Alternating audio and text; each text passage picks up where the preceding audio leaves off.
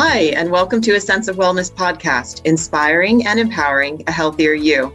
I'm your host, Susan Greeley, and I'll be diving deeper into the 4 pillars of wellness: sleep, exercise, nutrition, and stress management. Today's episode brings me to a very happy place talking about food. I will be discussing a relatively new practice area of health that combines cooking and the medical field. I'm excited to share information about culinary medicine and other facets of food, nutrition, and lifestyle medicine. My guest today is cardiologist and chef, Dr. Michael Fenster, better known as Chef Dr. Mike. I'm happy to welcome him to my podcast today, as he is described as the world's first triple threat as an interventional cardiologist, a professional chef, and a professor of culinary medicine. He has published 4 books on food, diet, and health, including The Food Shaman and Ancient Eats, and he has 2 more books in the works. He teaches one of the only university courses in culinary medicine at the University of Montana, where he holds joint faculty appointments in the College of Health and the Culinary Arts program. All that said, you can tell I'm very excited to talk with Chef Dr. Mike today. Thank you for joining me and taking time to talk about your culinary medicine passion. Oh, thanks so much, Susan. I am so excited to be here with you today. And I think we're actually going to cover, 2 things, because we're going to be talking about food, which obviously has something to do with nutrition, particularly from a culinary medicine perspective. But boy, isn't a great meal a stress reducer? I mean, you sit down with friends, family, and the stress level drops, have a glass of wine. That's also a big part of culinary medicine. So I think today we're going to cover a couple of those pillars for you. We're definitely covering multiple pillars. That's what I'm very excited about. And yes, we love to eat. Humans love to eat. We're social creatures. I completely agree with you. There's nothing better than sharing a delicious, I'm going to say, home-cooked meal with friends. And so we'll start there. You have a quote on your website: "Good food can fix just about everything. It's not complicated." And to tell you, I love that quote. And thank you. Yeah, I completely swear by it as well. So we're here today to inspire and empower people. And I want to start by you sharing your personal story. I think it's I was going to say cool. It is, because listeners don't know. We were chatting how you actually started in the world of food and becoming a chef before you actually became a cardiologist, not the reverse. So tell us your story, and we'll start there. Well, it actually goes... I'd love to. It actually goes back a little bit before actually where you and I were talking about. I grew up in the deep, dark, ancient days before the internet. And we really moved around a lot in different places, as we were talking, from New York City and New Jersey, upstate New York for a little bit as well. And that kind of always made me the new kid on the block, but not like in the boy band, really popular way, in the sort of social pariah way as the new kid. And my mom was a great home cook and was really into Julia Child and Graham Kerr, the Galloping Gourmet, and cookbooks. And so I'd come home from school and, I didn't have a lot of friends, but the kitchen was always a place I could go because she was there and we cooked together. So for me, very on, and you already mentioned it, the social aspect, the sort of social currency, healing aspects of food, way beyond just the nutrients in terms of the food experience. That had a big, big impact on me, growing up. And so it was real natural when I went to college that when I had to work to help pay for college, the first place I'd go would be, the professional food industry. And since I cook with my mom, I was like, hey, I'm pretty darn good. Hey, guys, you're lucky I'm going to cook for you in your restaurant today. And I spent 6 months then washing dishes because that was the only thing that was open. And eventually got an opportunity to short order cook on the line. And went to another restaurant that was opening and had somebody take me under their wing. Fantastic cook, really taught me all my professional cooking skills. He never went to culinary school. He grew up in the industry. Joe was an amazing guy, taught me to tell the doneness of a steak by where you push on your face, rare, medium, well done, by hitting different areas of your face and comparing that to the rebound of the steak. And eventually, when I left college, I was running the back of the house. I'd be what we call an executive chef today on a Saturday or Friday, depending on the week. I ran the whole shebang, opening to closing. And it was really, really, a formative and great experience. And then from there, I went off to medical school became an interventional cardiologist, did some work as a NIH-sponsored research person at the University of Virginia doing microvascular physiology, which would come to serve me many years later very well in culinary medicine with understanding a lot of the vascular biology that goes on at a very intense level, shall we say. So that was a great experience. And eventually, you know, my love of food and health came together when I had my own personal health challenges. So, you know, I was very busy, obviously, as you can imagine, as an intern, a resident, a cardiology fellow, and then very busy clinician in a cardiac catheterization laboratory, doing lots and lots of procedures, and really got away from what I knew good food was. And, you know, stuff shows up in the hospital. It's free. You're running from here to there. You grab, you know, this sandwich that came out of this drive-through, or I was in Winston-Salem for a bit, so the home of Krispy Kreme donuts. Say donuts. So, you have to mention donuts, of course. Yeah, you know, and there was nothing better. You know, you finished an ER shift and you were back on to round at 6 a.m. and you could hit that red light, get those melt in your mouth Krispy Kremes, a jumbo coffee, you know, and be back and ready to go on that sugar high. And I was confronted with, as I said, some personal health challenges and told I needed surgery, actually 2 surgeries like yesterday for joint replacements. And I was like, boy, let me think about that. So I got a second opinion, second verse, same as the first. And then I was like, well, what can I do? And I did end up getting just a joint debridement because the joints were so bad. But I opted for deferring the joint replacement because that's always an option down the road.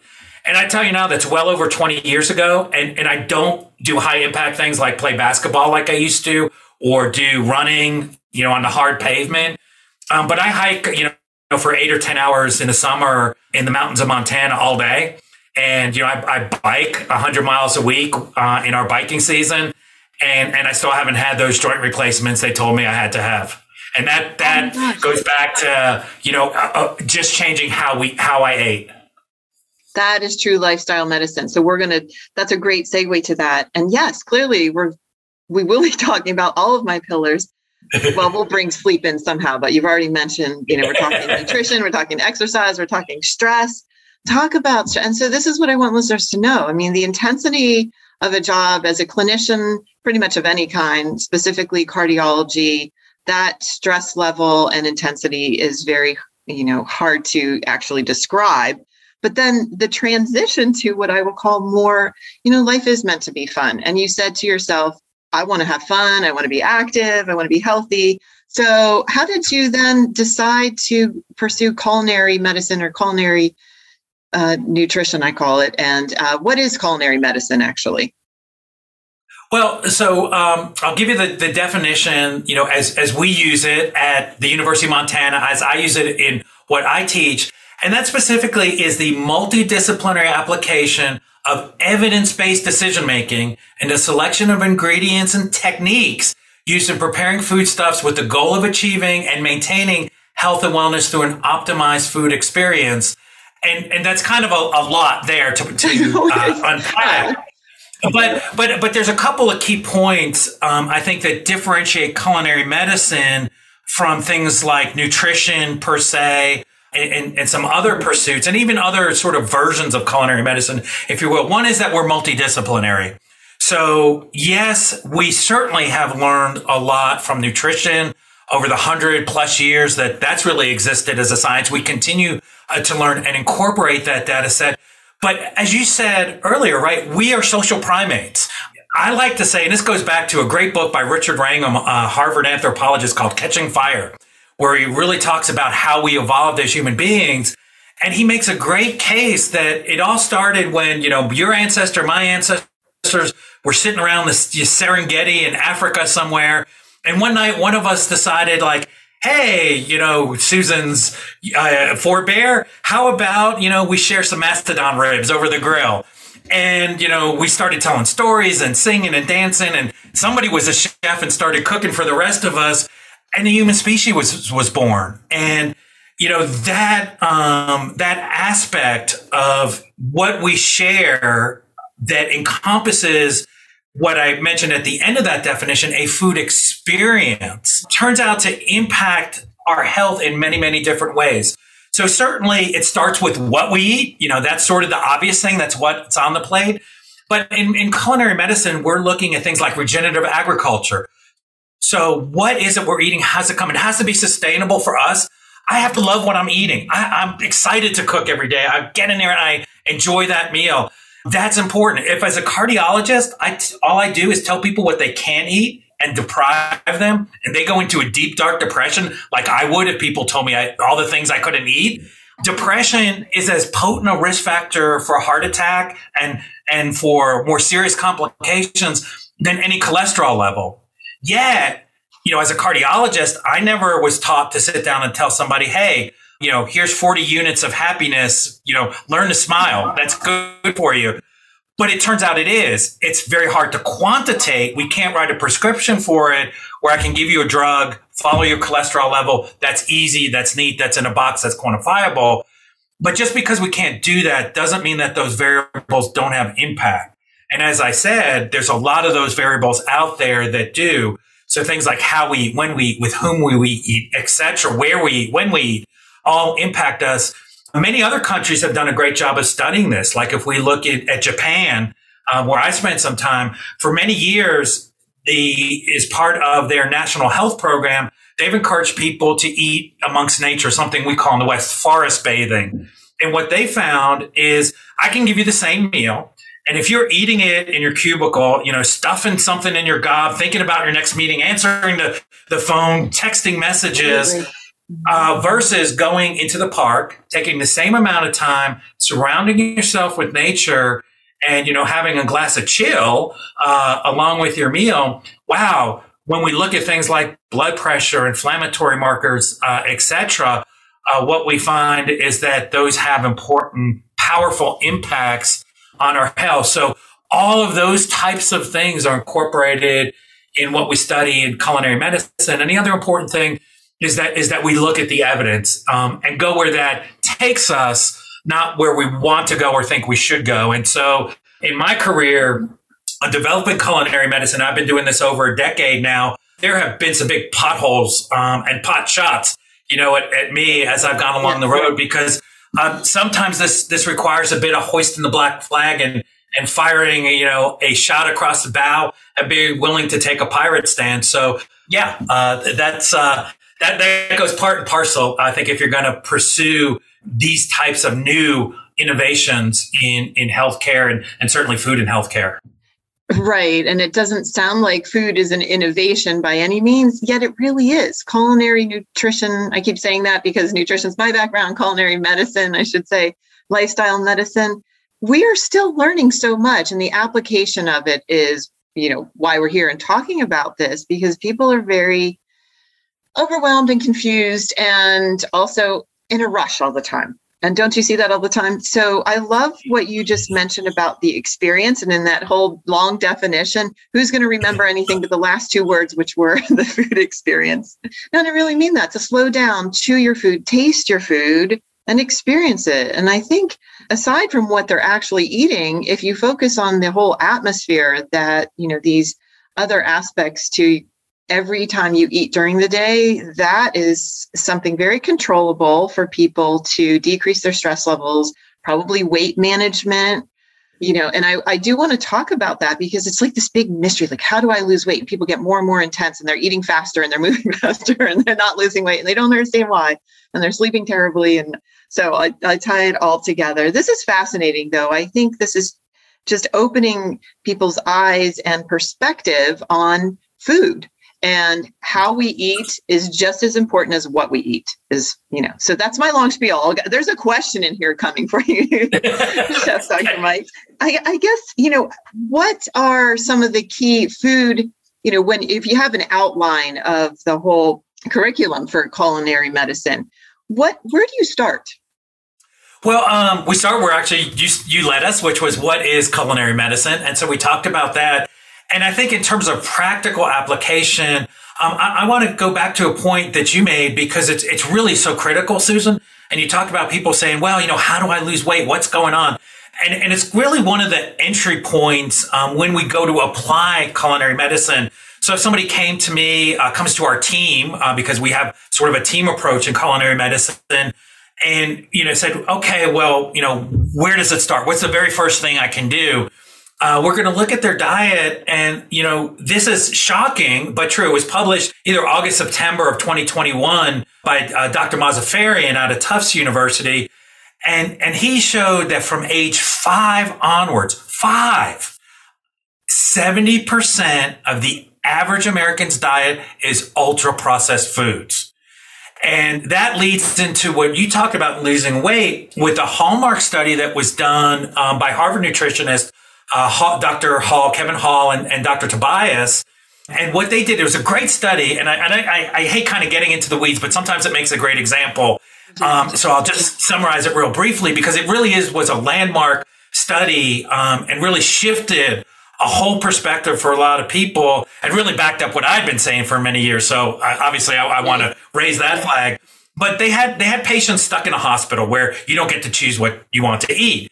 And so every patient served as their own control. So it was that person's own body was responding to the diet. And they had 2 diets. One was minimally processed foods, and we can get to this, but something we would call a ANOVA classification 1 to 3 in our culinary medicine world, or ultra processed food, something we would call ANOVA group 4 food in our culinary medicine world. And then they did something really smart, because they're from Harvard, right? And that's what Harvard people do. They're really smart.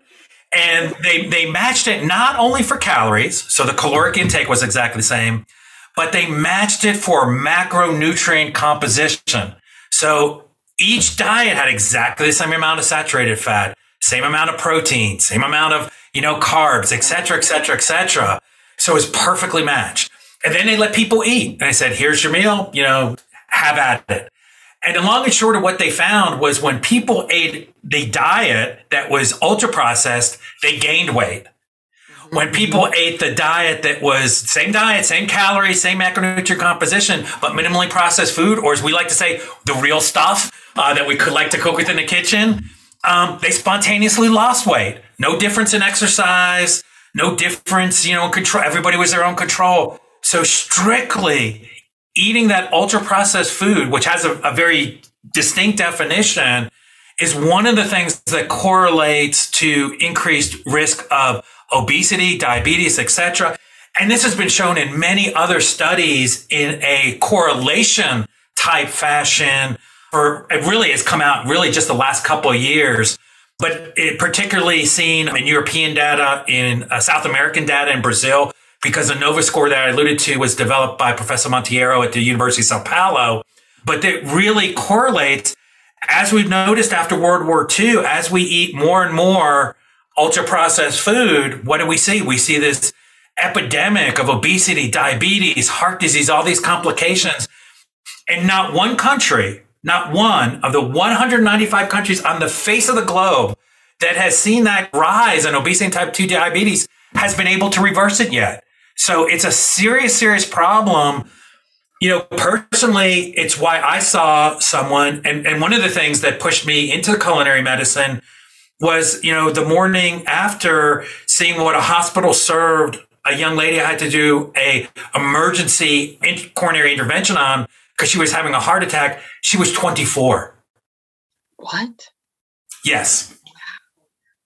I do have to ask you a little bit more about her. And was she obese? Was it truly lifestyle from a young age? Yeah, so it's a great story. So I was on call, and people think, oh well, maybe that happened, in the Rust Belt in the South, and they're serving, they're eating grits and deep fried chicken. No, I was in the Pacific Northwest in a pretty prestigious area as a foodie, as a chef, where I know the hip food and the greatest things and fresh from the ocean. And I was at this hospital that had a great reputation, great hospital. And it was 2 a.m. because you always get called at 2 a.m. when you're on interventional cardiology call. And the ER doc, whenever the ER doc calls you and they start to hem and haw a little bit, there's more to the story. There's something they're not telling you. So he's like, hey, Mike. I was like, yeah, what? Okay. As I'm waking up.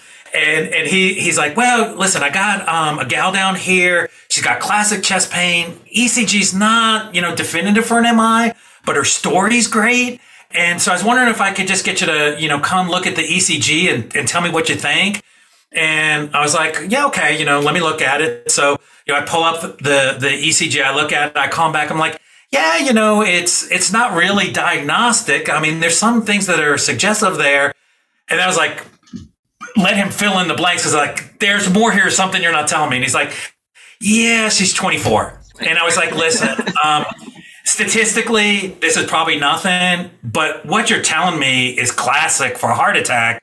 These changes are consistent, with an early heart attack. I was like, let's just take her to the cath lab and then, we can all sleep good when everything's normal. Because it's a very low risk procedure in a, otherwise healthy 24-year-old.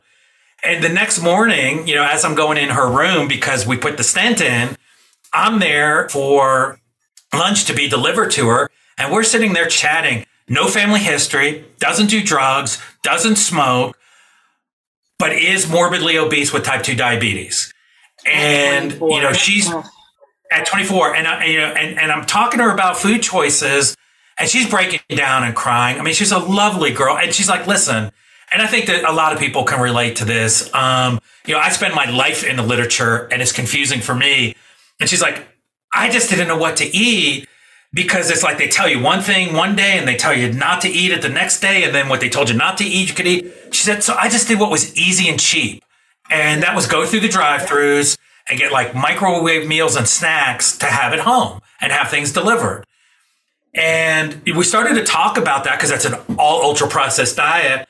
And in walks what the hospital sent her for lunch. And it is ultra processed deli meat, turkey meat, or what's left of it, on white bread with a slice of American cheese that most people should know does not actually qualify by the definition of cheese, which is why you'll see cheese-like processed food thing on the label. A packet of squeegee condiments, that are covered with their ingredients because there's like 42. I need to pull out my chemistry degree to decipher what's on the back of those. A salad in which I don't think one vegetable had seen a ray of sunshine because you could have gone outside and played ping pong with the little cherry tomatoes. Omega-6 ultra-processed salad dressing and another squeegee. And not a word of a lie, Susan, that god-awful green Jell-O that everybody, it was actually on her plate. If listeners could see my face right now, because I think everybody knows I am a dietitian, and this is bringing back. So I'm suffering PTSD, where not only that, the patient thinks that I actually cooked that or condoned it, recommended it in any way, shape, or form as the dietitian. No. Oh, so see, these experiences, you and I have lived kind of parallel lives. Yeah, and it just pushes you to this place where you say there is a better, healthier way. We can prevent that, or we could help her reverse this, especially at such a young age. And I still tell people at really any age. And I hope that, anybody listening, if it's not for themselves, it's for others, through lifestyle medicine, through culinary medicine, you can begin, you can start, you can make positive changes on your health at any age, honestly, right? And I want to second what you just said, because a lot of my patients are older.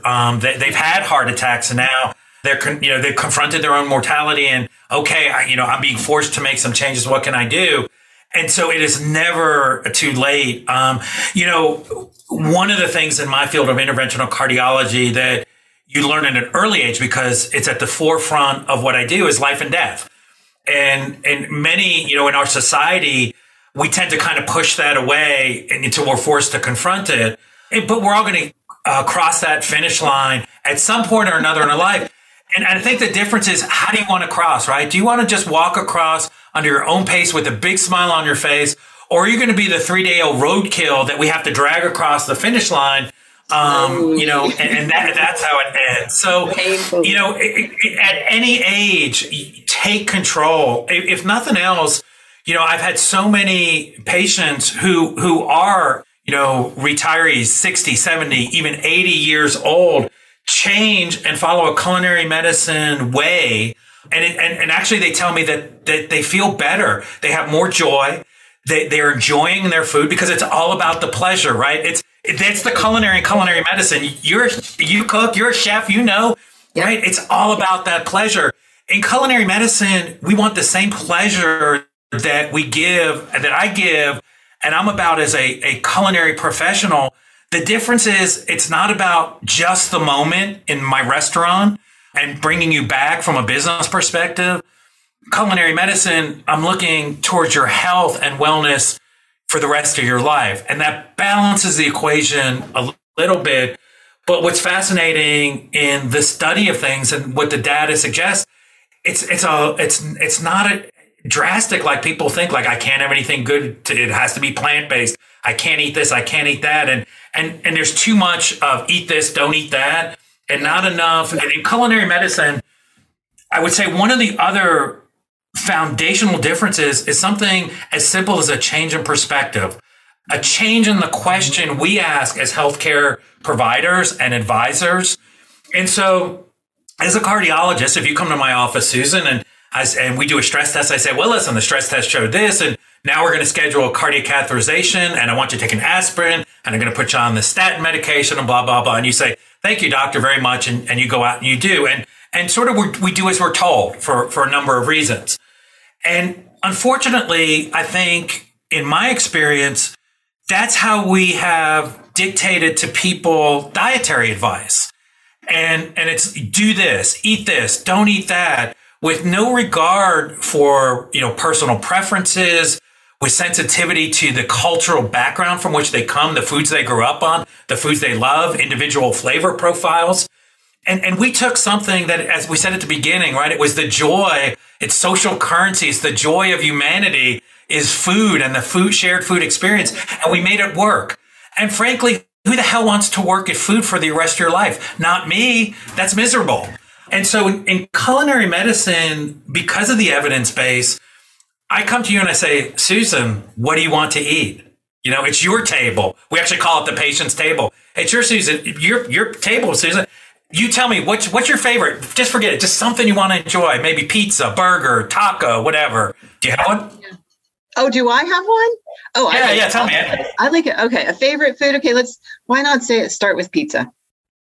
Okay, you're near and dear to my heart because every Friday when I am home is Pizza Friday. So right now my dough has been fermenting for 2 days. And so let's look at this. Yeah. And so let's look at this from a culinary medicine perspective. So the traditional message is don't eat pizza because it's horrible for you. And if you are talking about calling Grubhub or Uber Eats and getting a delivery from one of the mega chains, you are absolutely right. Just let's say we agree, never eat that stuff. It's ultra processed garbage. It's one of the worst things you can put in your mouth. However, I want you to come. Beautiful. I love it. That was my dinner last night. I'm looking at her homemade pizza. Now I'm going to take you and I are going to go to Naples because I'm doing Napolitano tomorrow. So we've got organic triple double zero flour. We've got water. We've got yeast. In my case, a little sourdough starter and a touch of salt. And we're going to let that ferment for at least 42. I'm doing 72 hours. And that's actually going to change the food matrix, which is going to affect how we access the nutrients, how we physiologically respond to that food. It's going to affect things like its glycemic index, etc. And to that, when it's done, I'm going to put a tomato sauce that's nothing but crushed tomatoes and a little salt. That's it. It's a serving of vegetables. Oh, and then more than a serving of vegetables. Sorry, I have to interject. Can we add some little fresh EVOO and basil and garlic? Oh, you get it. You're jumping to the head of the pizza class. My mouth's watering. But yeah, you're exactly right. So the topping is a little grass-fed buffalo mozzarella, and as you said, a little extra virgin olive oil, real olive oil, and of course, some fresh basil for our margarita pizza. And that, when we look at it from a culinary medicine perspective, is what we call group 3 or minimally processed food. And that is the stuff that's really good for us. And not only good for us, but the vegetable fibers in there, the things from that crust, from the vegetables that we put in, right? That's going to feed our gut microbiome in a very positive way, where what's added to that industrial pizza turns out affects our gut microbiome in a negative way that accelerates our path to inflammation, obesity, diabetes, etc. So in culinary medicine, we can't look at a pizza because a pizza is not a pizza. Since World War II, we've fundamentally changed our food and food pathways. So we have to go back and change our perspective and the questions we ask when we sit down and say, well, what is it we want to eat? And so in culinary medicine, the question you have for me is, hey, Chef Dr. Mike, how do I eat a pizza? And then we sit down and we figure out how that can be done. Oh my gosh, I hope everyone's mouth is watering. This is so much fun. Cooking and teaching about cooking and teaching people how to really not just prepare these healthy meals, truly enjoy every aspect of it is fun. It's fun, isn't it? And so you touched on so many things. I want to bring up two very specific things or bring it back to two of the things you mentioned. Number one, just to kind of summarize for listeners too, is types of calories really matter most. I always say in this podcast too, the small daily habits matter most. When it comes to food, absolutely, the types of calories matter most. I had a client yesterday ask me, I was describing this because all of those overcooked and the way we cook also matters a lot, but back to the raw ingredients and cooking from scratch. Now, not everybody loves to cook as you and I do. I think we both find it a stress relief. I do. So that's one thing. But so types of calories matter most. And then you talked about the regenerative farming, the soil, like where the source of your food and the gut microbiome, we cannot downplay that. Like that is also one of the most important aspects of what you're teaching. Absolutely. So I actually wrote a book some years ago called The Fallacy of the Calorie. Because, and to give people an idea, because I have a degree in chemistry, so I'm sort of a chemistry nerd, food nerd as well.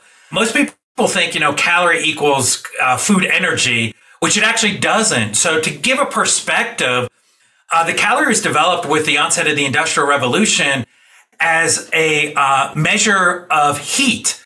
So 1 kilocalorie, as you know, as a dietitian, equals 4.2 kilojoules, which is actually the measure of energy. And the idea behind a calorie was to look at, and the definition of a calorie is 1 calorie raises 1 kilogram of water 1 degree Celsius at 1 atmospheric pressure. And what does that even mean to people? Yeah, well, what does that have to do with food? Yeah. It has nothing, because where it comes from is when something has more calories, it means that I can put in less coal or carry less coal on a steam train, and the steam train becomes a more efficient engine. And that's where calories come from. At that time, a lot of work was still being done in the 1860s by people, manual labor, by farm animals. And so the idea was, if we can give them cheap fuel, i.e. something a lot of calories, then people can get a lot of work done, and it's cheap to feed them. And that's the whole idea behind calories. And that's was developed by Wilbur Atwater while he was over in Germany in the 1860s. He brought that back to what we still use today in the government, what's recognized as the Atwater caloric tables. But it has little to nothing to do with food and its impact. We've conflated over the years that the amount of calories translates into health. And the way we get a calorie, which we just kind of do it by math today, but the original way was like to take an apple, throw it in something called a bomb calorimeter, which burns it to ashes, and then measure how much heat, how hot the water got, and that's your caloric value of an apple. Well, you and I both know, unless you're like Sauron the Great from Lord of the Rings, nobody metabolizes food that way, right? And it talks to nothing about the ways that we metabolize and what we call coefficient of extraction, meaning how much of that energy do we use, and nothing about vitamins and nutrients, et cetera, et cetera. So if we were to say, as many people do, and conflate calories with health and say less is better, the healthiest thing we could eat would be like 0 calorie, beverages with artificial sweeteners. And something came out last week showing that when you drink them, you have a high risk of overall cancer, and specifically breast cancers. So clearly that is not the answer. So it is not. You are 150 gazillion% correct that a calorie is not a calorie is not a calorie. Thank you. The way you said it was a lot more fun. The bottom line is the same. And cheap fuel gets us to a bad, unhealthy place. So cheap fuel in the sense of what we call cheap and easy calories, right? The Krispy Kreme. Sorry, Krispy Kreme. They don't like me. But it's that there are all these ultra processed foods, packaged foods, as you quoted that, from Tufts, the study out of Tufts. And I had actually Dr. Bonnie Kaplan on recently talking about these ultra processed food and the percentage of our calories in both children and adults that come from them every day. So I'm not going to harp on how negative they are and that negative that we're going to continue to talk about both yours and my real life experiences of eating foods in other countries and how we both lost weight. They're kind of anecdotal. This is going to tie into a much greater actual study. So I'm going to turn it over to you. You were in Japan. I was in Germany. But we were both about the same age, 17, 18 years old. And it's like we were just living in these foreign countries and lost weight. I'm turning it over to you to explain what we can put. Yeah. So part of my background goes to being involved in the martial arts. And so I had the good fortune to have an extended visit over to Japan, which included time in a Buddhist monastery in the mountains of Japan, etc. But like you said, I was a growing, young American used to American food and American sized portions. And to give you an idea of the time, I don't want to date myself exactly because I will go into clinical depression. But suffice to say that I arrived and I was there when the very first McDonald's opened in Tokyo, not far from the hotel where I was staying. And I remember walking out and seeing the line out and down the road and almost reaching where our hotel was. And it's burned into my memory because I saw women in kimonos, dressed traditionally. Mm-hmm. So many of them back then with still the wooden geta or the wooden shoes. Wow. Young people, no skin blemishes, very few wearing glasses. And as I continued to, go back over to Japan over the decades and started to see KFC on every corner, more McDonald's, Pizza Huts, Shakey's, etc., and saw the change in their diet as it became more westernized because they loved everything American over there. And to see the change in the population that they now deal with obesity, the kids have glasses, etc. They have typical American acne issues. So a very interesting compare and contrast. But yeah, I was over there, eating all the time, sat down, ate the meals, was snacking on things, but I was eating at that time, as you can imagine, it was really traditional Japanese food. As I said, McDonald's had just opened. There was one. So there wasn't all this fast food, ultra processed food anywhere to be had. You would walk in and it was still when you would see a perfect apple and each apple was in its individual netting because that was like a gift you brought somebody, was a beautiful piece of fruit you would bring to their home as like a gift. Like we would show up with a bottle of wine or something. They would bring this fruit that was absolutely perfect. And that's how valued, the food and the food culture was over there. And in the time I was over there, a little over a month, I lost 2 pant sizes eating continuously because I was very active. Obviously, we were doing martial arts a lot, hiking, walking, doing martial arts every day. And also because it was just real delicious food. And that's where really one of the loves of my cuisine, some of my favorites in terms of Asian flavors, and particularly Japanese cuisine and kaiseki cuisine, which is a tremendous influence in how I shop and cook and eat to this day, just in its seasonality and respect for ingredients, as you talked about, has continued, to impact me and impact me in a really joyful, delicious way. I must add that as well. Right. And that's the same for me. I probably don't talk about that enough. And those travel food experiences form us. They are probably some of the best and most wonderful memories, and really help us do what we're doing today, because bringing in those experiences and the knowledge and then that respect for cultures, flavors, food, ingredients, it's just so important. So I love sharing that as much as you do. I can tell, and we could talk about this absolutely forever. And one thing I did want to ask you too, on that note, this is just kind of funny. What's cooking in your home today? Oh, so today I am making a tomato and fennel pork Negroni risotto. So I got to tell this little funny story about risotto because, people often ask me, they're like, Chef Dr. Mike, what's your one go-to dish? Like, what do you serve if you got to serve something and you want it to be good? And for me, it's risotto. And it has to do with my one brush with fame in my entire life, which centered around food. And so I was at the chef's table at that time, Gordon Ramsay owned it. It was a 2 Michelin star restaurant run by Marcus Waring in London called Petrus. It's since changed hands, but neither of those celebrity chefs was there. And in fact, when we asked the chefs who were cooking, they're like, we're not sure Gordon can actually really cook in the kitchen anymore. He's been on TV, so long. and so we got to know him, and the chefs were coming up, and they're like, hey, you seem to really know a lot about food. And I was like, I know a little bit. Now, remember, these are Michelin star chefs, 2 Michelin stars. And I was like, listen, I know a little bit, not like you guys know it and fix it. And so one of the chefs, and I can't remember, there were two, Chef Tristan and Chef Andy. And they're like, oh, can you cook a risotto? And I was like, yeah, I cook risotto. I think I make a decent risotto. They're like, great, come on in the kitchen. It's like, excuse me? And so lo and behold, I'm in this 2-star Michelin kitchen cooking black truffle risotto for the pass.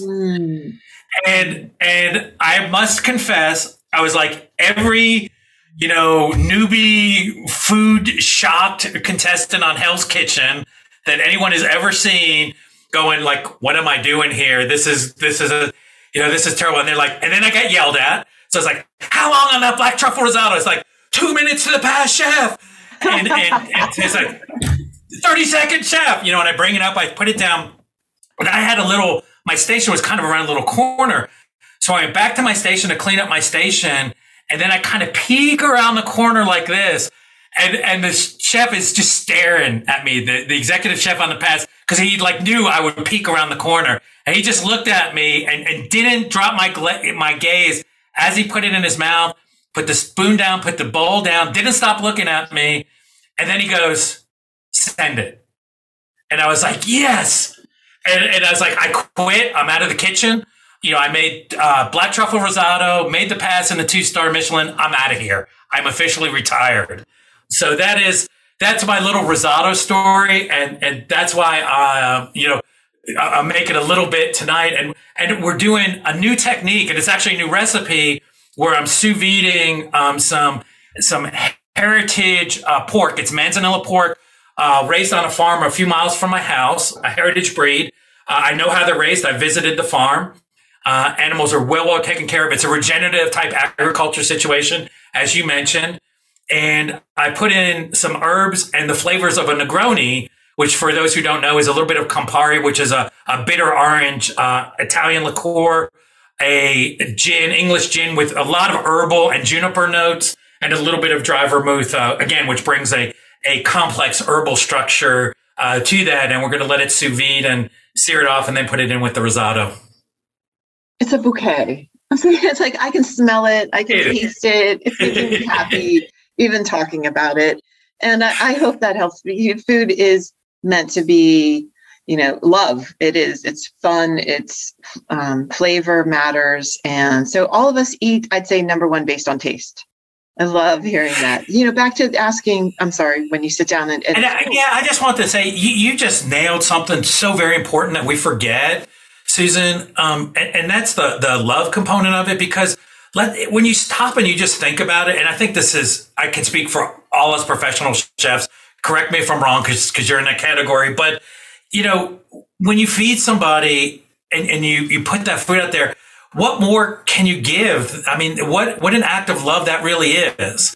And it's a shame that so much of the diet has become sort of this cold, ultra processed stuff that's based on convenience and not that joy of food and that shared food experience and sort of the love that goes into it. Just to give an idea of kind of where we reach with culinary medicine, one of the most fascinating things that kind of connects a lot of these dots that we do in culinary medicine that you mentioned, back to regenerative agriculture and gut microbiome, was something I learned, first, we bond with our mothers over food, whether it's breast or bottle, right? That's our food experience. And when we do that, both for mother and child, it becomes an oxytocin based experience. And for those that don't know, oxytocin is the love hormone, right? And that's why as rotten, and I was a horrible child. I'm just glad none of my kids are like 1/10 the hellion and heathen that I was. But nonetheless, when I look back at it, I was like amazed. My mom loved me. I mean, till her dying day, my mom always loved me. And that's oxytocin. That's the best definition of oxytocin, that I can give. As opposed to ultra processed food, which stimulates our dopaminergic reward center, which operates long and short the same way opiates do. And we know as a society we've done really good managing that. So enough said there.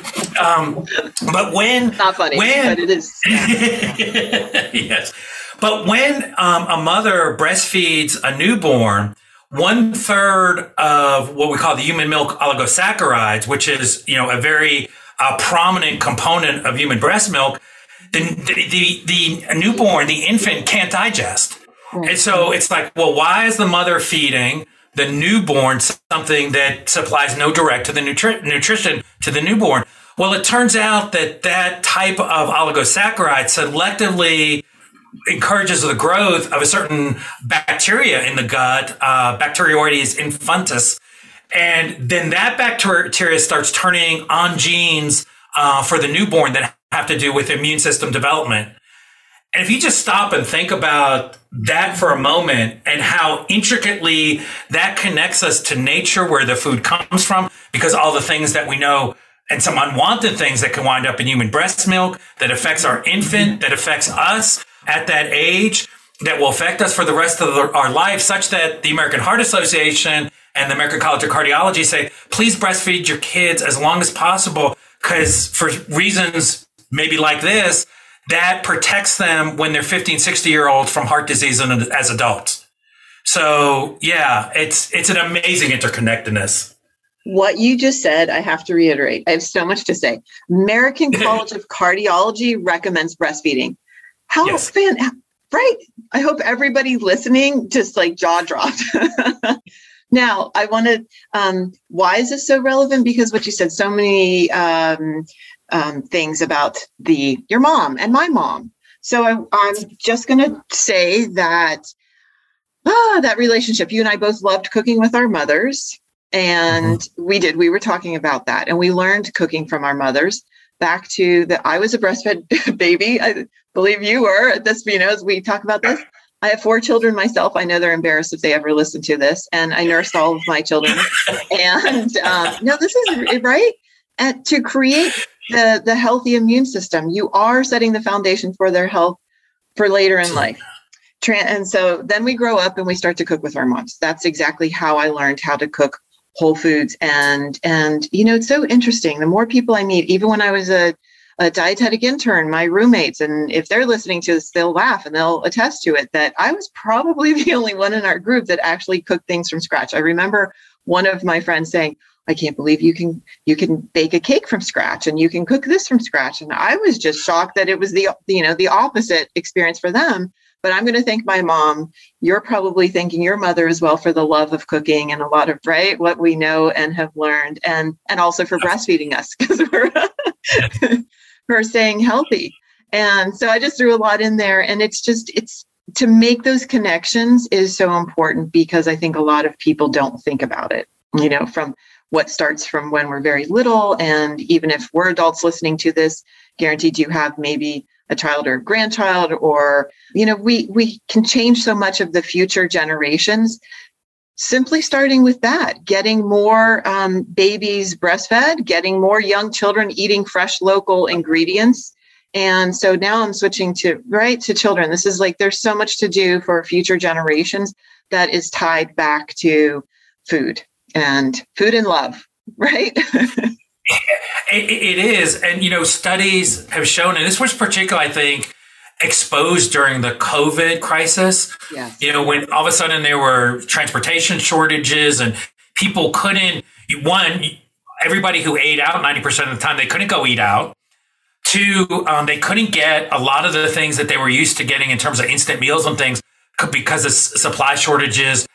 And they were exposed as like, I don't know how to cook. I can't do any of this. What do I do? So one, when you cook with your kid, you're giving them a survival skill, right? Something that's been, part of humankind since, as we talked, we first sat around the campfire and had Macedon burgers and ribs. The second thing is also, and again, these are all components of culinary medicine.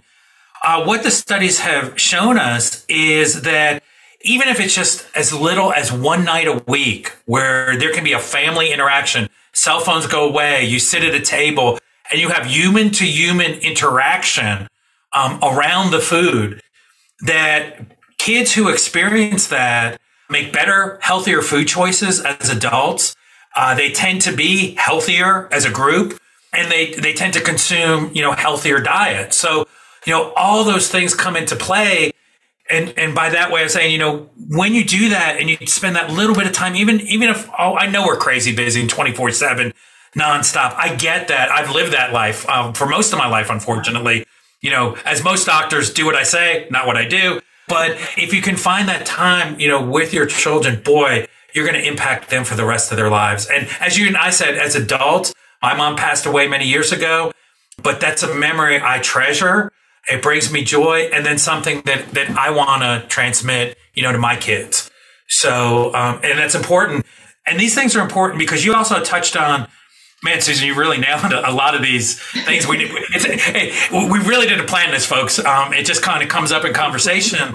But, you talked about when we traveled and the different cultures, and as what we're seeing, because in culinary medicine, we're about sustainability for the individual in terms of the food and diet being delicious. You want to eat it.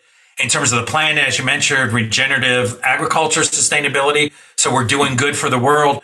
But there's also an important cultural sustainability. And by that, I mean, when you look at some of these cultures and we think about foods, and the native foods are being replaced with drive-through ultra-processed foods that are homogenized from America to France, to Asia, to Africa, the traditional foods, these ethnic foods, we're losing them.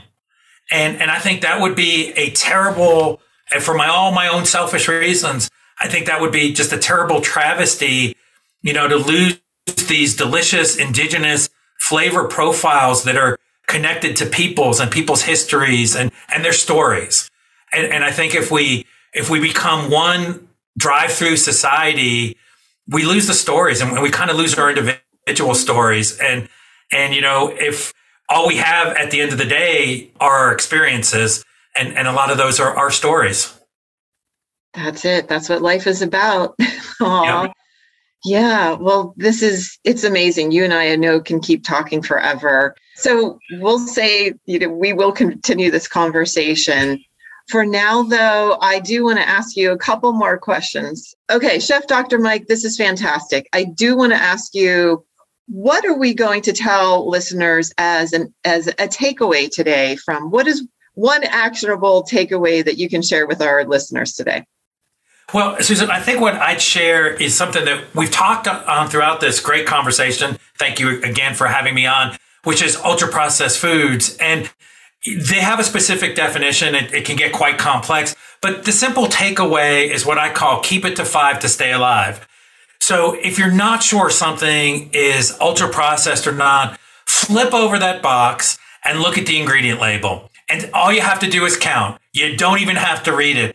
And if it has more than 5 ingredients, generally speaking in the United States, there's a more than 85% chance that food is ultra processed. Put it back on the shelf.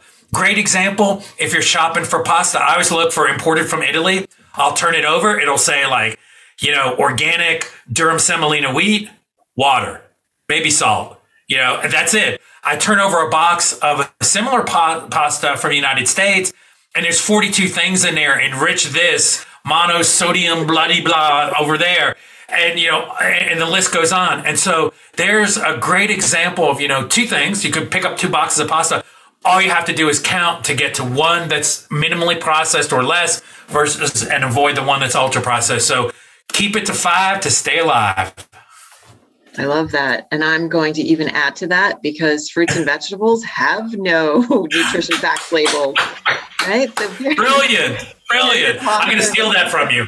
Yeah, okay, absolutely. Please do. Please do. Oh, this is so much fun. I have one final question for you, Chef Dr. Mike, that I ask of every single one of my guests, and that is, what is one thing you're grateful for today? Well, I'm grateful to be here with you. And I'm just grateful to be here, on this planet, another day above the roses, so to speak. And we should never take that for granted. And that's just something, going back to my experience in the martial arts in Japan, many people associate the samurai sort of almost like a death culture, that they were obsessed with death. And it's really quite the opposite, as I learned it at a young age, because if you're all about sacrificing yourself in death, you don't spend your entire being preparing to beat somebody else in a life and death situation. And your objective is to stay alive. But what they did was they confronted the reality that every day this may be my last day, because I could get in a battle or a duel, and that's that. And so there was a deep, deep appreciation and reverence for life. And that's paralleled my experience in interventional cardiology, where when I come in at 2 a.m. in the morning, I may be what stands between somebody's life and somebody's death. And so that's a very sobering responsibility. In the kitchen, I can start again. In the cath lab, you don't get that option. So you talked about the seriousness of the moment in there. And that really relates also to the food and being, grateful, because whether you eat a plant, whether you eat an animal, whether you eat a mushroom that's a fungi, something on this planet gave its life for you. And we should be grateful and respect it. And I think that's one of the things I love about my chef friends when we sit around, is there's just a real respect for where the ingredients come from and all the people that have sacrificed to get them to our table. And that can be lost in our modern society, where we're about convenience and disconnected from everything. As I said earlier, we disconnect ourselves from death and push it in a corner, and we disconnect ourselves from our food and we grab it out of a vending machine or pop it in a microwave. There's more to life than, Facebook likes and Instagram posts.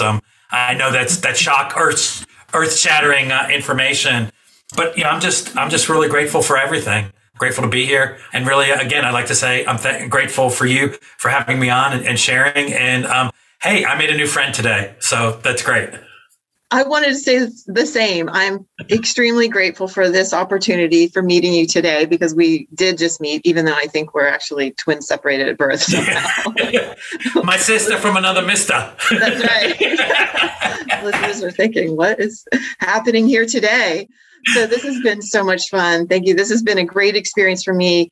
And I just want to continue to inspire and empower our listeners. And I know you did that today.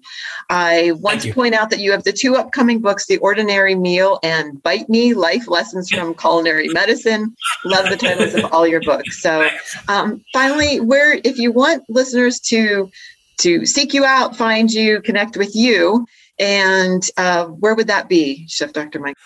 They can head over to www.chefdrmike, that's chefdrmike.com. You can follow us on social media, drop me a line. I'm not famous, so I answer everything myself. And if I don't get to you right away, it usually means I was on call or something the day before. But I love communicating with everyone. And they can also find out we offer our online culinary medicine course that we teach at the university. It's available online.